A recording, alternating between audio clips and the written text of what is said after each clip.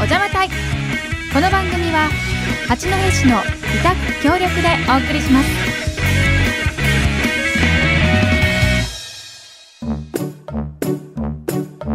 このコーナーは地域をもっと元気にもっと楽しくをテーマに、八戸の良さや魅力を再発見再認識し、コミュニティの振興につながる情報をお届けします。八戸お邪魔隊が市内各所へ出没突撃取材し、人、物、場所、イベントなどさまざまな情報を発信します。水曜日から金曜日のこの時間はおらほの地域自慢です。八戸市内の各町内会にお邪魔し、その地域の自慢をご紹介します。おらほの地域自慢2日目でございます。桜ヶ丘4丁目町内会にお邪魔をしております。町内会長の原田栄一さんにお話を伺います。私第一級でございます。よろしくお願いします。よろしくお願いします。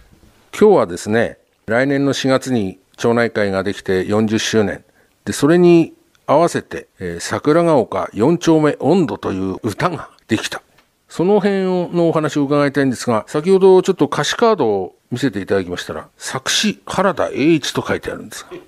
これは町内会長さん自らが詩を書いたと。実は町内の皆さんに応募として募集をお願いしたんですけども、はい、残念ながら一品もないもんですから、いやこれじゃダメだなと思ってない頭を絞って作ってみました。最初からスラスラスラっと歌詞は出てきました？いや、あっちぶつかりこっちぶつかりして、なんとかまとめましたけれども。で、曲をつけてくださったのが島垣克夫さんといって、私ともちょっと関係のある方で、高校時代の後輩にも当たる方でしたので、お願いしたら快く一つ返事ではいって言ってすぐやってくれました。踊りもあるわけですね。踊りの先生を紹介させていただいて、婦人部の方に、それが婦人部の方だけでなくて役員の方々に呼びかけて、まず畑付集会場で練習、指導していただきました。はい、これは初披露は来年のその40周年記念の式典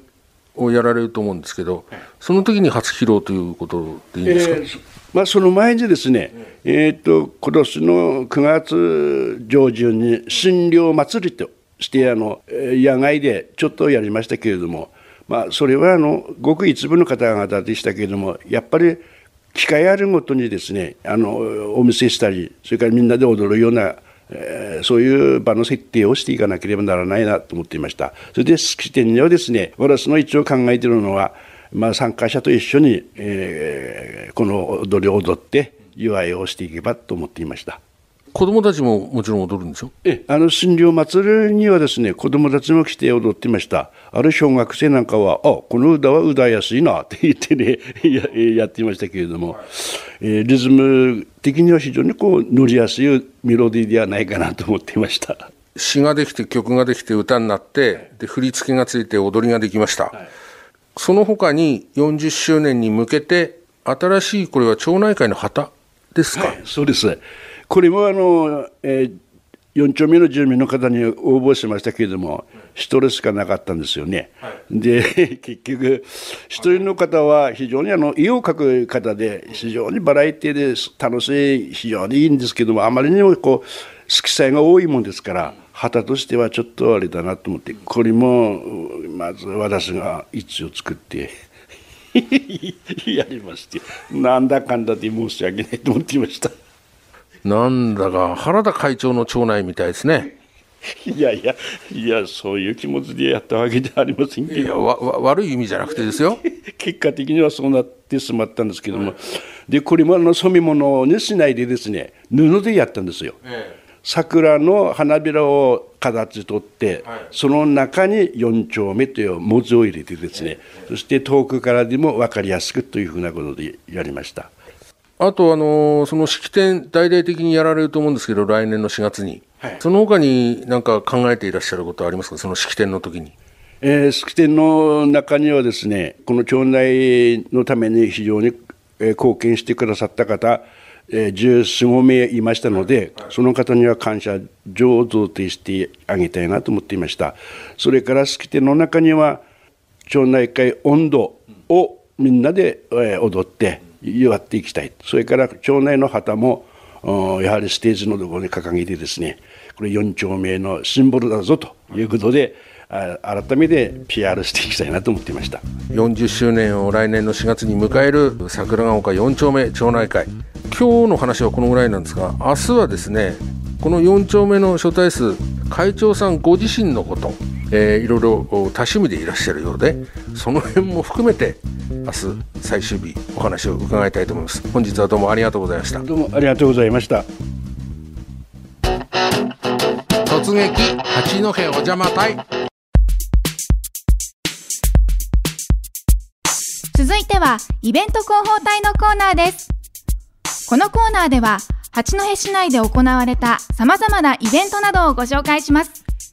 今日のこの時間は12月3日土曜日に鮫町にあります八戸市水産科学館マリエントで行われたマリエント八戸地球情報館4周年記念式典の話題です。地球の中を調べるために日本が作った地球深部探査船地球、誰も見たことがない地中の生物を調べたり、大昔の地球の様子を調べたり、また地震が起きるメカニズムなどを調べているんです。このマリエントにあります地球情報館では、この地球深部探査船地球に関する資料などが展示されています。それでは3日の土曜日に行われた記念式典の模様をお聞きください。八戸市水産科学館マリエント館長吉井ひとみより皆様へご挨拶申し上げます。八戸地球情報館は独立行政法人海洋研究開発機構様の協力をいただき、平成19年12月1日に当館3階へオープンをいたしました。おかげさまで入館者はオープン以来3万人、4万人、そして昨年度は6万750名となりました。そして今日お越しのかもめ幼稚園、さめ保育園、ファチマ幼稚園、そして市内の幼稚園、保育園、多くの小学校、中学校、そして高等学校の皆様など、たくさんの皆様から協力をいただき、マリエントの運営をできますことは私どもの大きな誇りとなっております。私どもはその感謝とお礼の気持ちを形にしようと、これからも真摯に一生懸命マリエントの運営に取り組ませていただきます。またマリエント地球探検クラブは八戸地球情報館とともにたった10名でスタートいたしました。しかし平成23年度はおかげさまで118名の会員とともに活動をしております。最後ではございますが、ここにお集まりの皆様、そして多くの子どもたちの未来が大海原で研究をし大活躍をしております地球のように光り輝くことを願って私のご挨拶とさせていただきます。ありがとうございました。マリエントにある八戸地球情報館、開館時間は午前9時から午後5時まで年中無休となっています。ぜひ皆さんの深い深い海の底、そして地球の仕組みを学んでみてはいかがでしょうか。以上、イベント広報隊でした。突撃八戸お邪魔隊ってか突撃八戸お邪魔隊、いかがだったでしょうか。この番組でご紹介している内容は BeFM のホームページまたは八戸 JP 内の動画ページでも公開します。